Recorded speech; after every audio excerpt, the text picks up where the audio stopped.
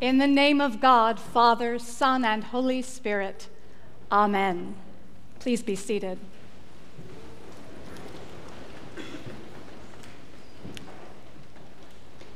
This morning in Episcopal churches from California to Maine, preachers are standing in pulpits and telling fish stories. Or more accurately, they are sharing their own personal anecdotes about fishing. Fishing as children, fishing with their granddad, fishing with nets or hooks and lines, fly fishing, ice fishing, deep sea fishing. Fishing stories that relate somehow to Jesus' call to his very first disciples.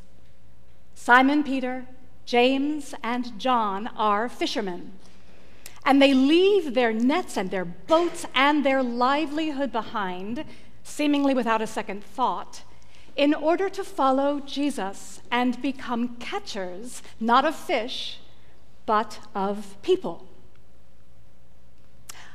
I only have 2 fishing stories of my own. Both date from my elementary school years, and both have more to do with the kind of bait used than with the actual catching of fish.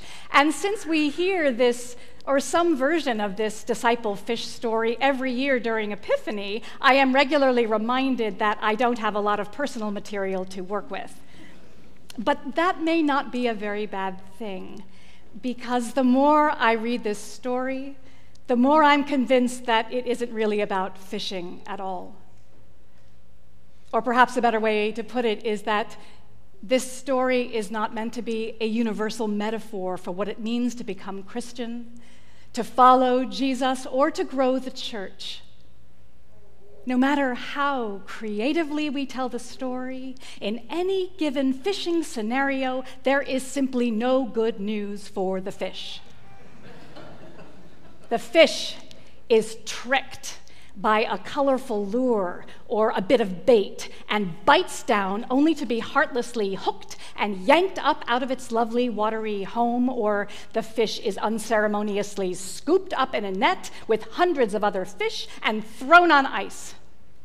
The fish have no choice in the matter, and they are offered no opportunity for new life. On this Baptism Sunday, I want to make sure that Henry and Abby's parents know that the church doesn't view these 2 sweet children as little minnows to be captured against their will.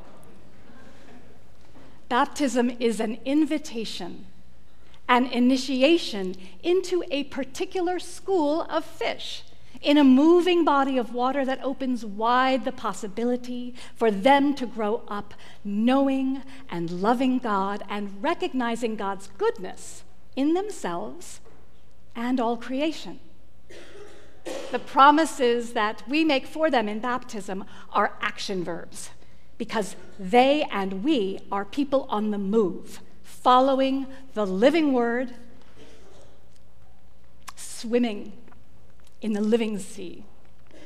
So I'd like to suggest that when Jesus calls his first disciples, he's not on the lookout for fishermen necessarily to fill this job description, because discipleship is not about fishing, but about following. Hear again what happens in our story from Luke's gospel, as Simon, Peter, James, and John are invited and initiated into the discipleship business.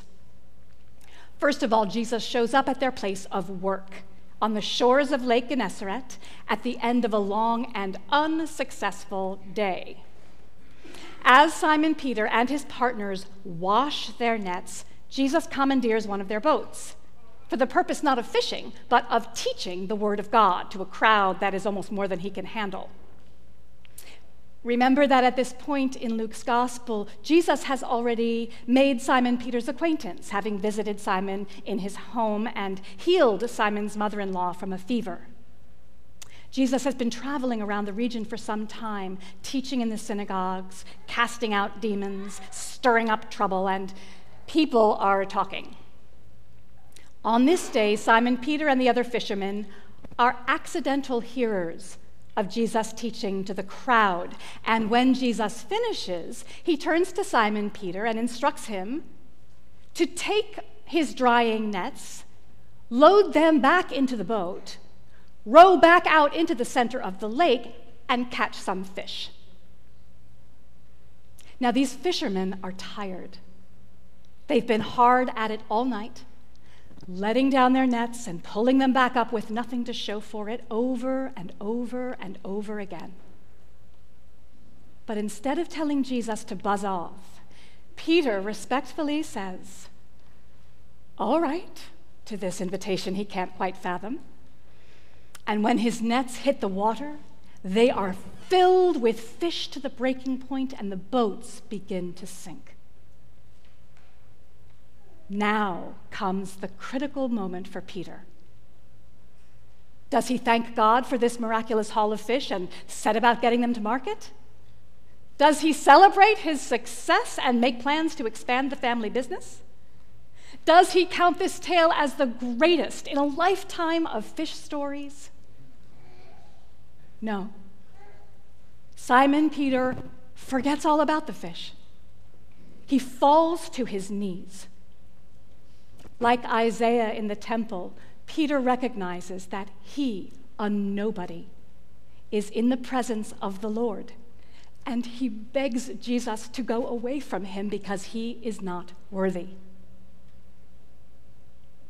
It is precisely here that Jesus calls Simon Peter to be a disciple. In his humility and exhaustion, Peter demonstrates obedience, repentance, and faith. "Do not be afraid," Jesus tells him, turning to include James and John. "From now on, you will be catching people." Or more accurately, from now on, you will be catchers of people. Catchers of people. It's clumsy in the translation. The traditional fishers of men is more elegant, but the idea is the same. Jesus calls these three fishermen, ordinary people, doing ordinary useful work, into a brand new vocation. Instead of nets and boats, the tools of this new trade are the Word of God, open hands, and trusting, fearless hearts. In other words, the catching these disciples will perform is less a fishing expedition and more of a high-wire act. They will be like trapeze artists, anchored by their knees on a swing, arms extended to catch the wrists of those in midair who have heard God's call to let go of their old life and reach out for the new. And the disciples are there to catch hold. The psalmist this morning sings to God, "Though I walk in the midst of trouble, you keep me safe. You stretch forth your hand against the fury of my enemies. Your right hand shall save me." The sudden and miraculous catch of fish in chapter 5 of Luke's gospel is yet another sign, in this season of Epiphany, that Jesus is the Son of God, the stretching forth of God's hand into human history to catch hold of us and save us. And this morning's fish story reminds us that it is in the presence of Jesus that the nets are filled up. It is in the presence of Jesus that our cup runneth over. Standing by the lakeside, Simon, Peter, James, and John, they catch sight of what God has in mind for human beings and the entire material world. And that is fullness of life, abundance of purpose, undeserved and delightful gift of love, everything working together as it should. It's not about the fish. It's about Jesus, who reveals this essence of God, and they want to be with him. These first followers cannot conceive of what lies ahead for them or for this world. Nevertheless, they walk away from their boats and their livelihood and those nets full of fish, fat and thrashing, without a word and without hesitation. Their transformation has begun. Like Abby and Henry, each one of us at our baptism, their actual initiation and into discipleship takes but just a minute, And after saying yes to God's invitation, that's when comes the actual following of Jesus. And there is some fine print included with the exhilaration of being caught by God.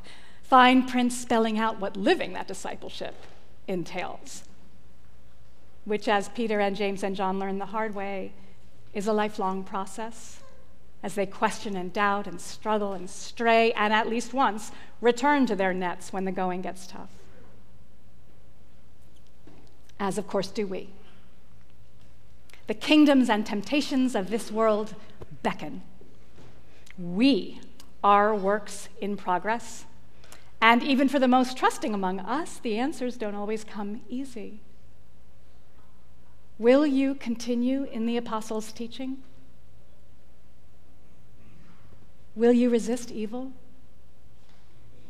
Will you proclaim the good news? Will you love your neighbor? Will you strive for justice? Before we can say, I will, and then try to do it, we must face down the question that lies at the root of all the other questions, the hardest, perhaps, for us modern Christians. Can you, will you, keep letting go of whatever it is in this world that possesses you so that your hands are free? Can you, will you, continue to catch hold of the one who catches you?